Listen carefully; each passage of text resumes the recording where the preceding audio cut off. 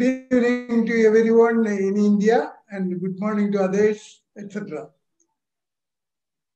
I understand that this is the 267th session. I had occasion to show my face in this series off and on, but it was all the last one was 2-3 months back, if I remember correct. Now the subject is how to take forward the science of homeopathy.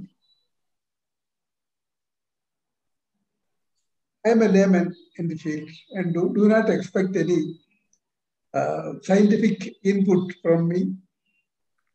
My contribution will be based on my limited personal experience and also from whatever I could gather from the net. Dr. Shaji is very optimistic, but my understanding of our position is not that bright. I'll give the reasons. First of all, homeopathy has not passed its childhood in the sense that it is hardly 2 centuries old. Many countries, out of 195 countries, it's only in 42 countries or so that it is recognized. And in about, say, 80 countries, it is being used. But major countries like United Kingdom, Australia, European countries, Switzerland, France, Austria, and very many countries do not support this system. It was Hitler's Germany that actually and actively contributed to the growth of homeopathy. In India, as you know, homeopathic treatment was allowed as a prophylactic treatment, as a preventive treatment, but not as a curative system. And everyone was unhappy with this attitude of the government. But then a democratic government will be depending upon the inputs, the expression of desire of the public at large. If any government, any democratic government is to act, it has to get strong inputs from the people, voters. In that regard, I'm not very sure that homeopathy has established its roots among the people sufficiently well. If homeopathy is to grow, this attitude of the people has to change. How attitude of people will change? We know for very many items of diseases, homeopathy is superior to allopathy, my own personal experience. And even in the present COVID scenario, in my residents association, almost everyone took to prophylactic treatments from homeopathy. It was supplied free. I think I had at least 3 courses by now. I'm also vaccinated under the allopathic system. Both the jabs were received more than a month ago. So far, I am saved. But then, in spite of the prophylactic treatment, preventive treatment, there have been very many deaths, very many people affected by COVID in my own residential area. In my last session, I was more optimistic about the role of homeopathy as a preventive measure for COVID.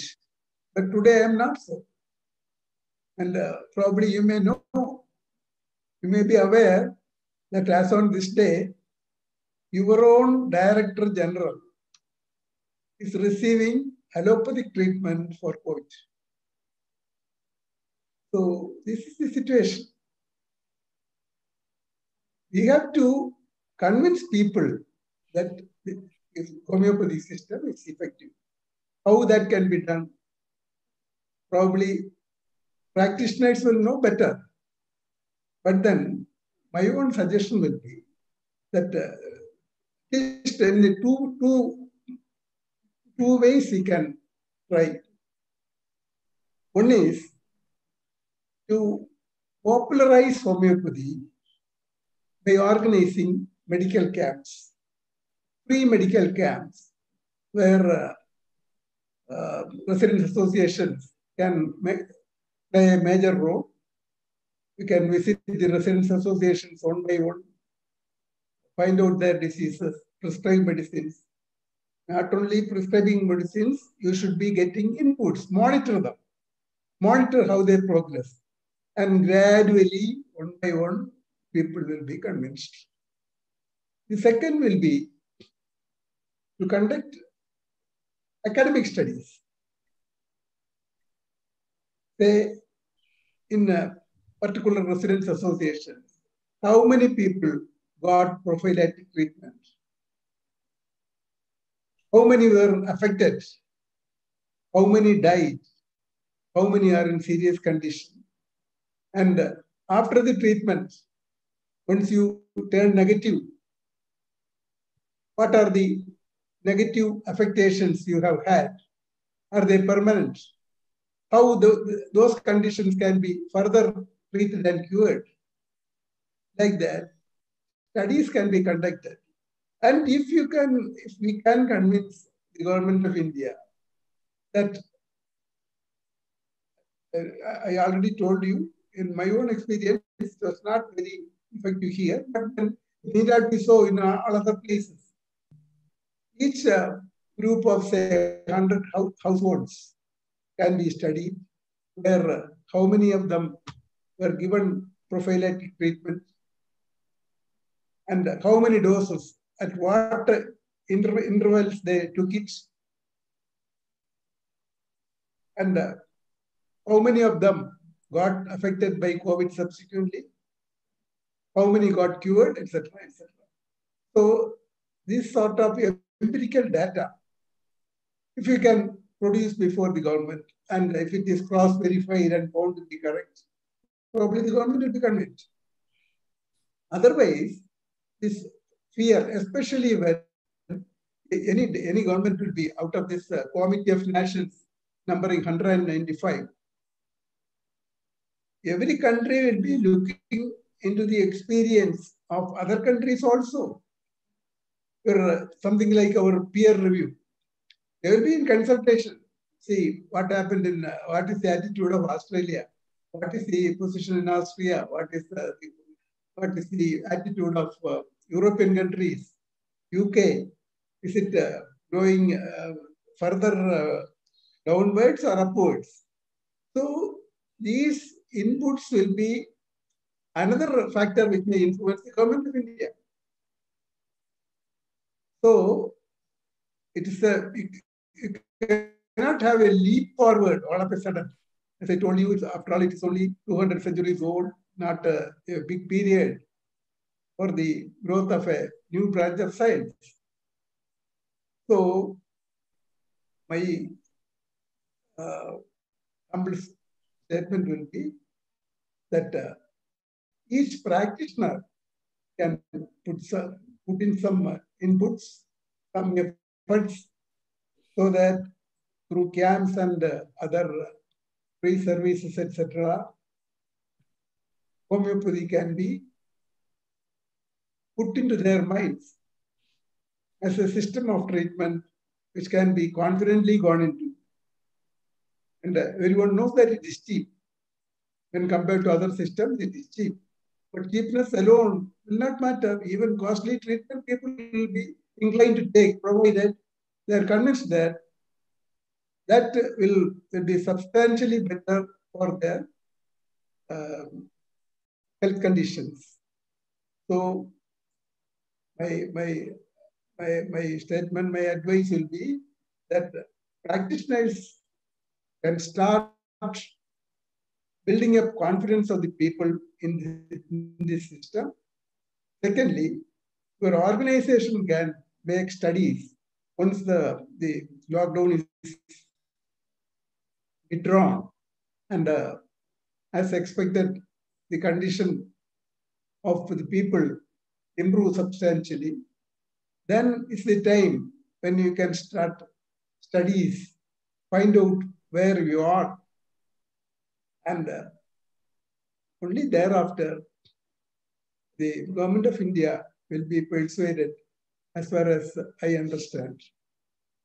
And as you know, efforts for bringing in a guideline with regard to good clinical practices and with regard to research in homeopathy, a guideline is being drafted. I will say only being drafted because the draft came out actually about a year back, but then I think it still remains a draft. In fact, even today, I inquired as to what happens to the draft, why it is not moving up. So then only that I understand that the Director General himself is a COVID patient, laid up under treatment, etc., etc. So probably astrologically also, it's not a good time for homeopathy, but it may not be so tomorrow for various reasons.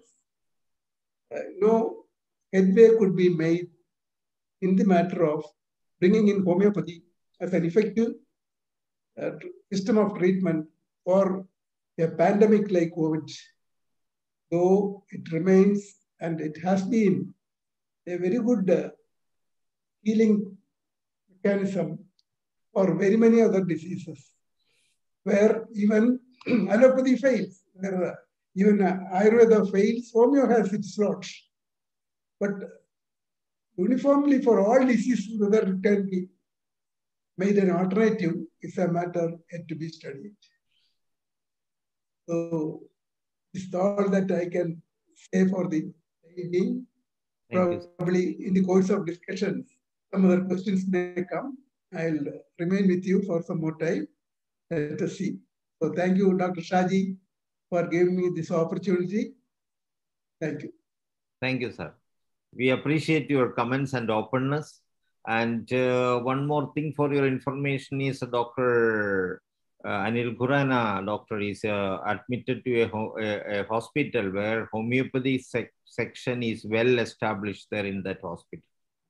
It is one of the Secretary General of Asian Homeopathic Medical League, former Secretary General Dr. A.K. Seth is even the secretary of that hospital also. So there is a well-established homeopathy wing there in Gangaram Hospital.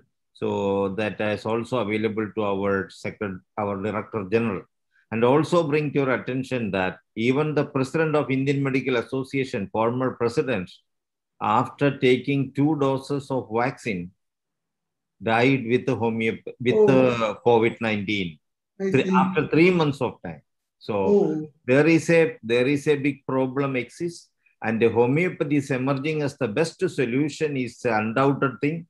But the opportunity is not given to homeopathy. Homeopathy is every day suppressed. We need to go to High Court and Supreme Court to get our rights established. And because of technical reasons, we are not even allowed to use the name COVID. Is another technical problem, but we are allowed to treat COVID-like symptoms because of our unique way of treatment. So we are being sidelined and restricted in every way. I appreciate you to understand all these things. With all these restrictions, people are demanding homeopathy is the situation today. Even this organization is formed by the inspiration and motivation and over excitement of homeopathy lovers than doctors. So many of the participants of this forum is homeopathy lovers than doctors. People like me are passionate about homeopathy, and this forum is formed out of homeopathy lovers, is the truth.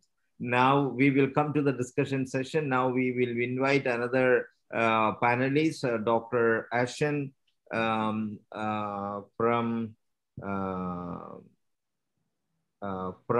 Sri Lanka, who is the president of Sri Lankan Homeopathic Medical Council, Dr. Nashan Tilaga Dunagara. He is here. Please open your video, doctor, so that I can see you, Dr. Ashen. Please open your video to pin you. Hello. Yeah, where are you, doctor? You open your video, doctor? Yeah, already done. Please open your video. Yeah, already open. Okay, yeah. So Dr. Ashen is the president of the Sri Lankan Homeopathic Medical Council, a young dynamic homeopathic doctor from Sri Lanka who graduated Bachelor of Homeopathic Medicine and Surgery from the prestigious National Institute of Homeopathy from Calcutta, India, and currently the chairman of Sri Lanka Homeopathic Medical Council, a well-known homeopathy doctor in Sri Lankan homeopathic medical field. He is the founder of Healthcare Homeopathy Clinics, a hugely popular homeopathic treatment centers, which is having a chain of clinics in Sri Lanka. Over to you, Dr. Ashen. The time is yours for 10 minutes to give your perspective of what is to be done to bring homeopathy the #1 medicine in the world. Okay, good evening, everyone. Thank you, Dr. Saji Kuriyat, for inviting me for this 267th session of IFPH. Hello, are you getting? Yes, you are here audible. You are audible. Yeah. Continue. So today topic is what need to be done to make homeopathy #1 medicine in the world. So for this, I think first of all we have to be together as a homeopathy practitioners.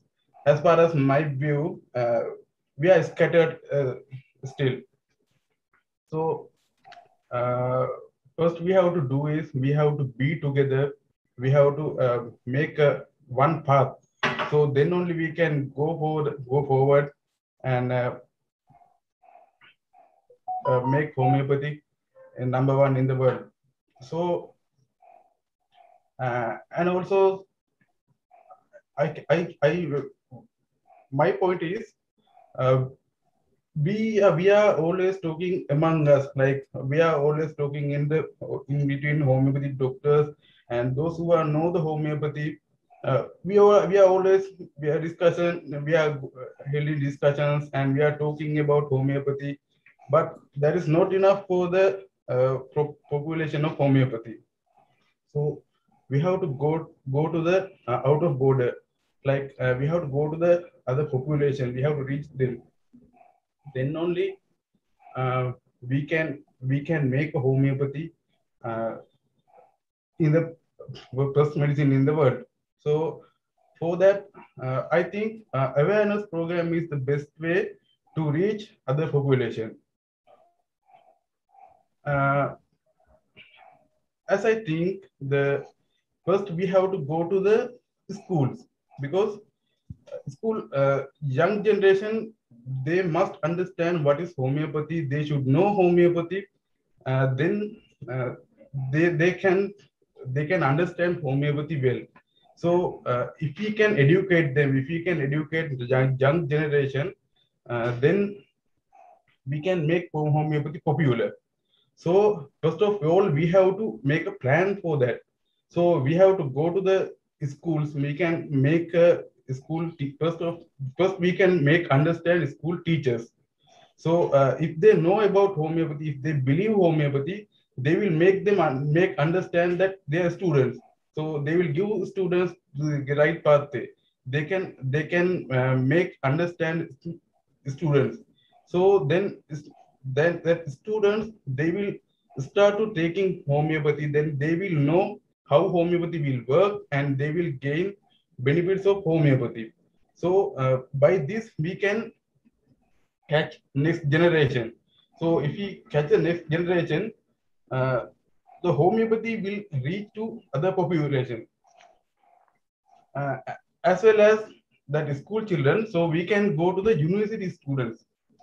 So many of university students, they don't know about homeopathy and they don't have any idea about homeopathy. So if we can go to the university students, if we can reach university students, so we can make them understand what is homeopathy, what are the benefits of homeopathy, how we can treat, and what kind of diseases we can cure, what kind of diseases we can prevent. Then we will make them understand what is the homeopathy, and what we can gain from homeopathy. So the university student, if they understand homeopathy, if they start to believe homeopathy, they will make homeopathy popular. So they will tell their parents. Then they will, after a few years, they will become a fathers. They will become a mother. So they will tell their children to take homeopathy. This is the homeopathy, and homeopathy will cure you. They will take their children. So by this, we can catch the next generation. So make homeopathy popular and make homeopathy medicine #1 in the world. So I think we have to catch the next generation. So my opinion is, we have to go to the schools, we have to go to the universities, and as well as universities, we have to go to the coaching classes. They are the most important things, because nowadays all students are taking coachings. So if you go to the coaching classes, and we can make understand coaching classes teachers, so they will tell the students, this is a homeopathy, you can take homeopathy treatment, so you can gain this is benefit. So by this we can catch the next generation. So if we catch the next generation, after few years, homeopathy will be the first medicine in the world. That is much better. And also one more thing is there. We have to understand one thing: what we can do and what we can't. Because we are seeing somewhere, like some doctors are telling, they are taking all the patients. They don't know whether they can cure or whether they can't cure, but they are giving medicine and they will tell things like, I will cure you. But there are some diseases what we can't cure, because some diseases are there, we have to do surgery, and if they understand that, we can refer them to surgery. Why we are holding something like we can't do? First we have to understand is, we have to understand what we can do and what we can't. So if we can filter what we can, so then we can gain the homeopathy. Otherwise, that population, they will not believe homeopathy if we can't cure. So as a homeopathy doctor, we must understand what we can and what we can't.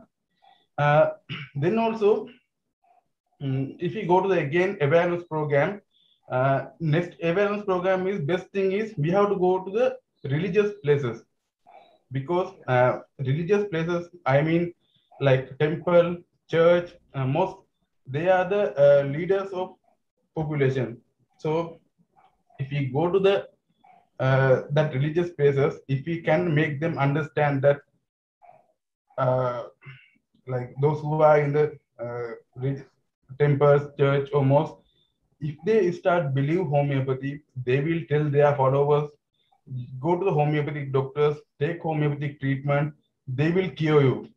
The second thing, and if they start to believe, they will guide population, they will guide their followers to homeopathy. So everyone will go to the homeopathy, they will understand what homeopathy can cure and benefits of homeopathy, they can get benefits homeopathy. And also one more thing is there, we can go to the politicians, because politicians are the control of our population. So they are the leaders. So if we can go to the politicians, if we can make them understand what is homeopathy, what we can do by homeopathy, then if this, when they start believe homeopathy, those who follow them, they will guide to take homeopathy. By this, we can make the population understand what we can do, what are the homeopathy medicines, what homeopathy medicine can do. And also next thing is, we can go to the some factories, like there are some huge factories, some population, like some people are working there, like 3,000 5,000 people are there. So if we can go to that factories, and we can held a free medical camp and awareness program. By this we can make them understand that what we can do homeopathy, and what are the benefits of homeopathy. Then they will understand how homeopathy works. By this, mm, we can make homeopathy number one. So my idea is, awareness program is the best way to reach population and make homeopathy number one medicine in the world. And last thing is, nowadays, uh, I'm just informing you, like nowadays we are having discussion with government to treat COVID-19 patient by homeopathy. In Sri Lankan, some homeopathy doctors are they are still ready to volunteer practicing. So I'm much glad to them, because they are ready to work uh, to treat COVID-19 patient volunteering. So nowadays we are having discussion with government.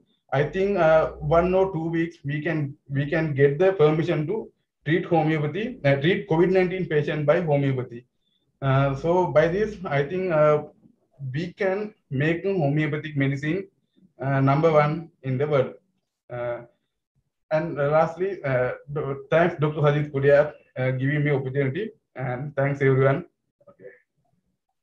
Thank you very much, Dr. Ashan Tilanka Dunagara, the chairman of the Sri Lankan Homeopathic Medical Council, to come and appear as a panelist in our session with a very short notice. Thank you for your session and paneling.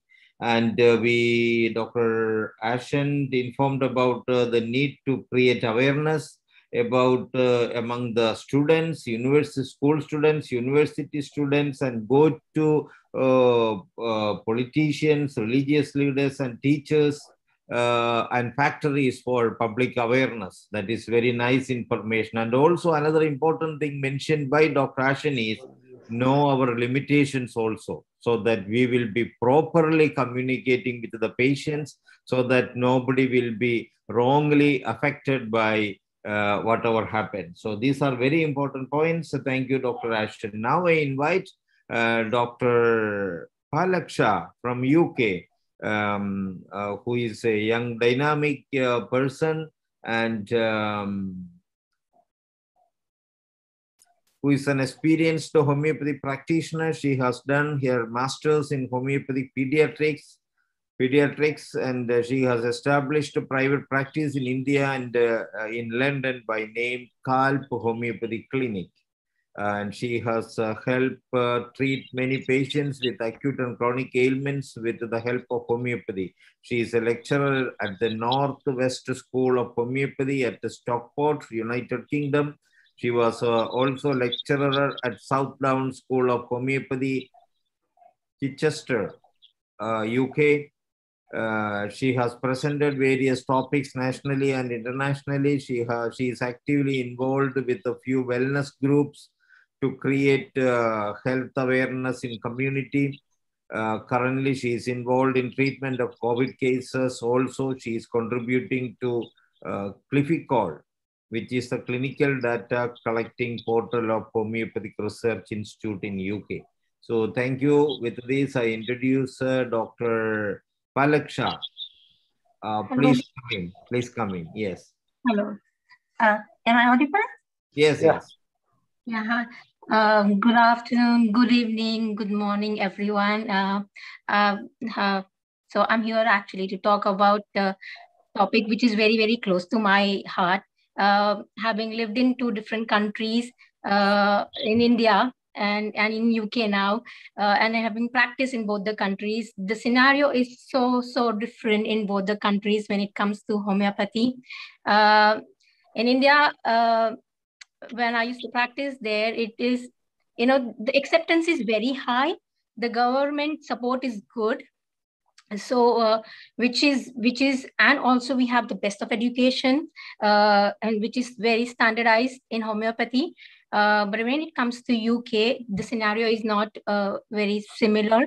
What I really believe is there needs to be change in the paradigm, the way homeopathy is uh, is